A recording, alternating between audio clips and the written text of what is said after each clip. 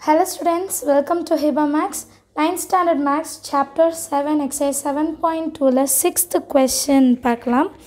என்ன சொல்லிருக்காங்கன்னா a cubical container of a side 6.5 meter is to be painted on the entire outer surface அப்படினு கொடுத்திருக்காங்க. So outer surface அப்படினாலே TSA தான் கண்டுபிடிக்க போறோம். Find the area to be painted and total cost of painting it at the rate of rupees 24 per meter. So painting sum அதே தான். Paint பண்ணுற area எவ்வளோன்னு கண்டுபிடிச்சிட்டு அதுக்கப்புறம் இன்ட்டு எவ்வளோ ருப்பீஸ் கொடுத்துருக்காங்க இதை செஞ்சாலே நமக்கு ஆன்சர் கிடச்சிடும். ஸோ அவுட்டர் சர்ஃபேஸ் தான் கேட்குறனால டிஎஸ்ஏ கண்டுபிடிச்சாலே போதும் இல்லையா.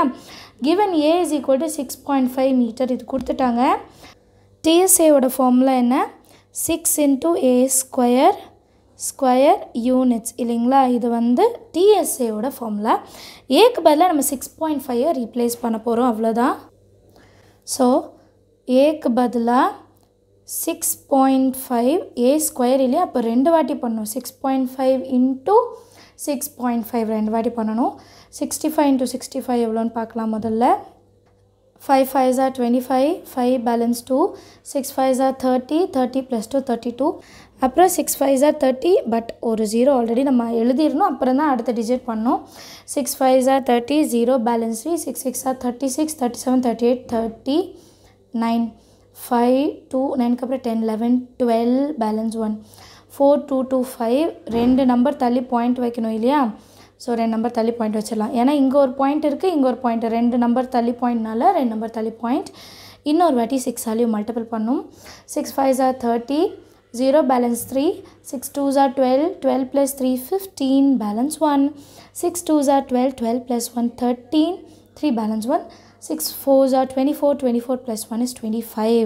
அண்ட் ரெண்டு நம்பர் தள்ளி பாயிண்ட் வைக்கிறனால நானும் ரெண்டு நம்பர் தள்ளி பாயிண்ட் வைக்கிறேன். ஸோ ஆன்சர் என்னன்னு பார்த்தோன்னா 253.5. அந்த 0 எழுதணும்னு அவசியம் இல்லை. மீட்டர்னால மீட்டர் ஸ்கொயர். இது வந்து டிஎஸ்ஏக்கு மட்டும்தான். ஆக்சுவல் கொஸ்டின் என்னென்னா எவ்வளோ காசு ஆகும் இல்லையா, கண்டுபிடிக்கலாம். ஏரியா டு பி பெயிண்டட் எவ்வளோனா 253.5 இல்லைங்களா. So cost of painting 1 metre ஸ்கொயருக்கு எவ்வளோனா rupees 24. நமக்கு இப்போ எவ்வளோ ஏரியா இருக்குது? காஸ்ட் ஆஃப் பெயிண்டிங் வந்து 253.5 மீட்டர் ஸ்கொயர்.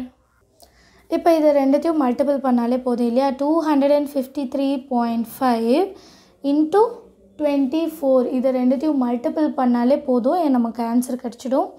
ஸோ செஞ்சு பார்க்கலாம்.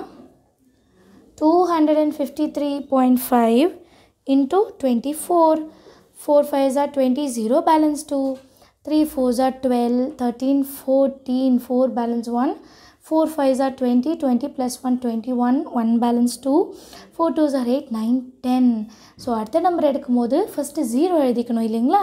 2 5s are 10, 0 balance 1, 2 3s are 6, 6 plus 1 7, 2 5s are 10, 0 balance 1, 2 2s are 4, 4 plus 1 is 5, 0 4, 7 plus 1 is 8, 0 5 plus 1 is 6.